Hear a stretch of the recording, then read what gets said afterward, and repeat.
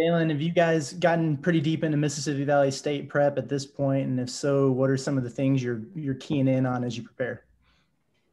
We actually have been, game in a couple of days. We've been on them for a few days now, probably since last week. Later on, and just we know that they're a team that likes to score and score the ball quick.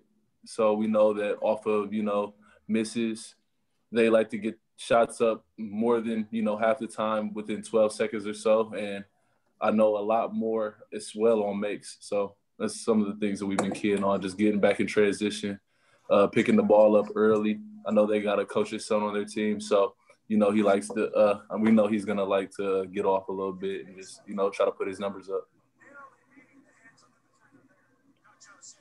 Bob? Jalen, just how anxious are you guys to play a game? And Mississippi Valley State, for whatever it's worth, Ken Pom has them like last in the nation. So, now what do you think about that? I mean, to start, we're super excited, man. With the season ended the way it did last year for everybody, even the high school guys didn't get to really finish theirs out with their national tournaments and their state tournaments as well. So just for the guys coming back from the NCAA that played college basketball, I should say, last year, it's just definitely great to get back out there. You don't want to speak too soon. It's like, is it really going to happen? Is it really going to happen the way Corona's been happening and stuff like that? You see in all these teams get it canceled. So it's just super exciting. And really, that's, what was the second part of your question again? I'm sorry. Like I say, Ken Pom, it's a faceless opponent, man. You're going to come out here and treat them like they're the number one team in the country the same way, still come out, play as hard as we can, and just try to stick to the scout report that the coaching staff has put together for us, and don't treat them like they're anybody else than, the next team on the schedule. And you've got a new teammate who played there last year, Kimball, I think. I'm having a brain break here. Brandon Kimball, yes, he went there last year. Yeah, is he giving you guys a good scouting report on the players they have back? I mean, he's given us a great look in practice on the scout team. And just, the coaches have done a great job this week and last week even putting together the scouting report. BK can help here and there where he can with them. But, for the most part, that's their job. And I guess one more, and I'll turn it back over to Mike if that's okay. What's been your thoughts on playing with Desi Sills? He's really I know you got a ton of experience, a lot of the guys do, but Desi's the most experienced Razorback who's, been through the SEC and everything. What's your take on Desi and maybe how he's leading the team?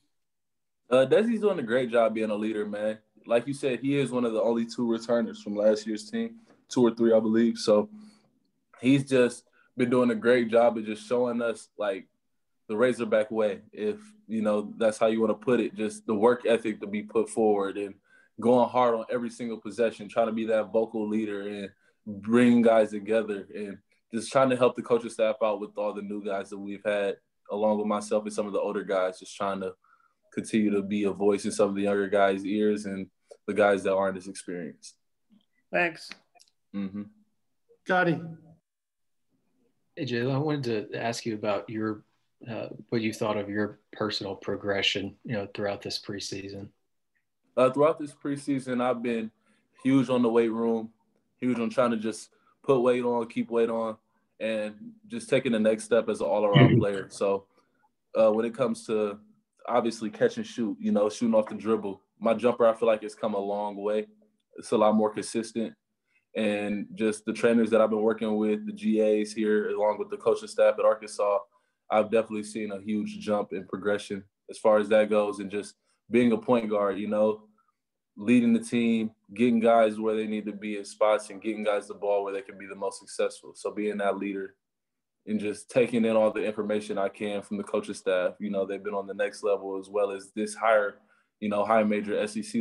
So they've been giving me a lot of feedback and I've been able to take that.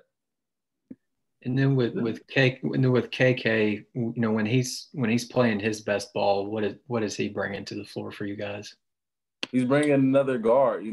I can move off to the 2 or the 3, along with just pushing the pace, and he's learning how to lead a little bit too in his own ways. So he's able to call plays the same way, with or without coach there. He's learning how to do that a little bit more and just being a voice. Getting us to spots, getting us into whether it be a set on offense or making sure everybody's matched up on defense, just point guard duties. Nate?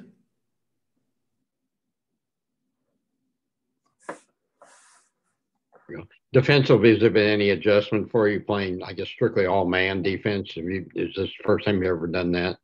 Nah, my first coaching staff, last year at NKU, we played a lot of matchup zone-ish, switching in and out. So that was just first year I've ever done that. My first coaching staff prior to NKU played all-man as well. So it's definitely cool getting back to it and taking on that challenge even more. But defensively, pretty much a lot of things are still the same. Thank you. Yes, sir. Alyssa? Hey, Jalen, last year, Eric Musselman played consistently about 6-7 guys. There were 2 other guys that kind of played here and there.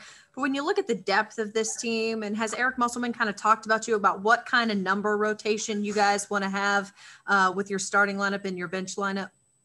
I mean, ideally, I've seen teams, and especially with Coach Musselman's programs, you usually see 7-8. But you talk about our depth, and that's a great problem to have. Guys will be ready to step up on any given night. So, we're going to have to just see how the season goes a little bit because, you go through your ebbs and flows and guys battle adversity and stuff like that happens. Obviously, you can't even, you can't predetermine injuries and stuff like that. Hopefully, our team just stays as healthy as we can. But when it comes down to it, no, I haven't talked to coaches much about how his numbers are going to look when it comes to the starting 5 and the guys coming off.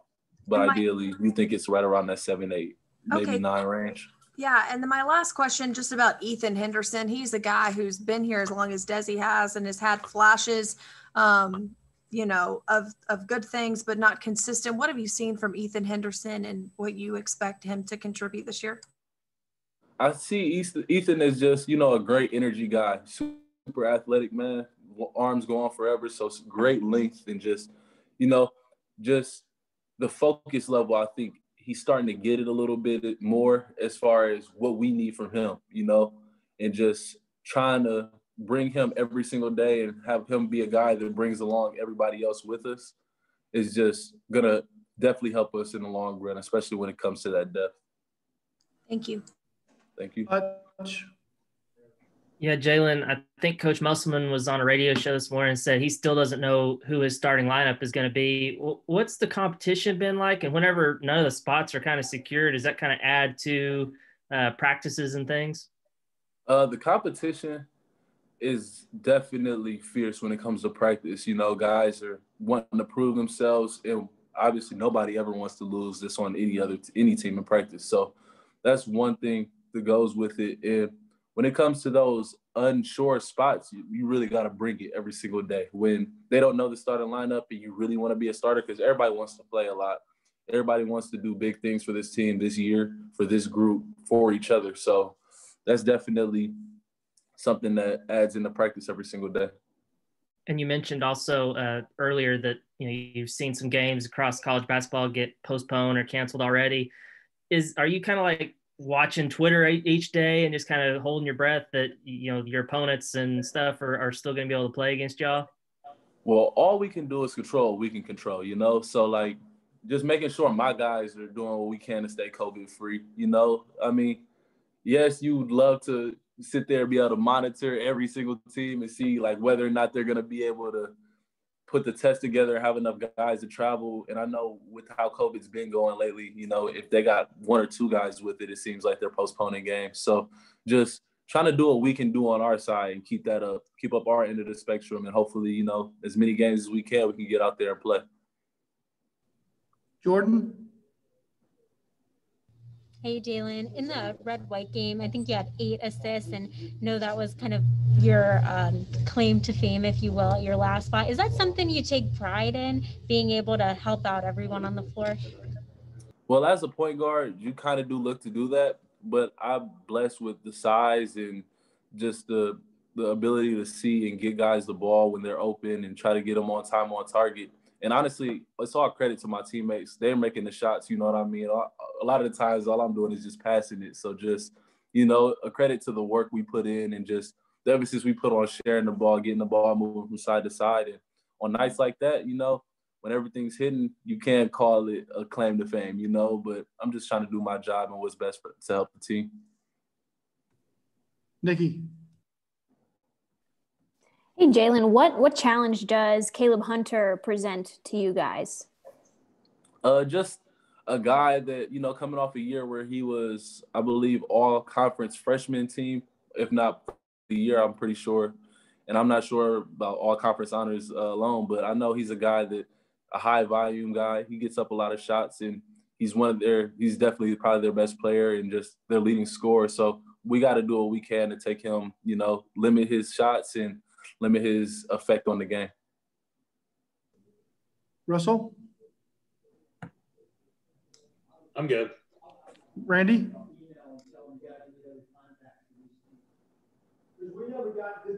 Jalen, what do you see as the strength and weaknesses of your team? When it comes to strengths, I think we have a lot of guys that can put the ball in the basket. Extremely unselfish team.